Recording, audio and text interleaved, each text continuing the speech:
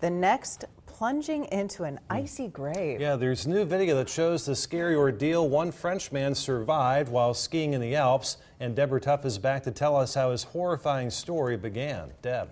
His name, Benjamin Spitherine, an experienced skier on the slopes. But sometimes, guys, Mother Nature takes her own course. Look at this.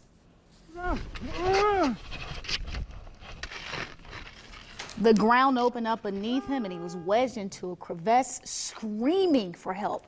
That's when he fell even deeper into the hole. And naturally, guys, he's terrified by this point. But his cries didn't go unnoticed. Other skiers heard him and threw down a rope. He was pulled to safety and spoke to CBS in French about the entire ordeal. I thought my voice would be deadened by the crevasse, he said in French. You scream as loud as you can, as long as you have your voice.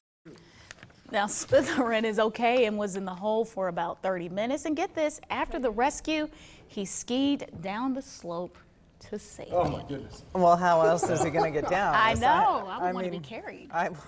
I've had nightmares where I was skiing and and it started in, I believe, elementary school. There was a book I read about an avalanche and this guy had to survive for a week. We won't get into details how he was able to do that, but I've had these dreams, I call them nightmares, where I've fallen into the avalanche and you're just trapped. So I can only imagine that guy's fears. Have you gone skiing before? I have been a few times, yes, but not as accomplished as those guys. No. And I'm not a very good skier. So. Well, it looked like that crevasse was a lot deeper than he, I mean, he could have gone a lot deeper into the hole there and gotten himself into. It's almost like an earthquake where the snow just separated. Wow. Scary stuff. Well, luckily it has a happy ending. Right. Thank goodness for that. Yeah. And some great video. That's a memento of that ski vacation.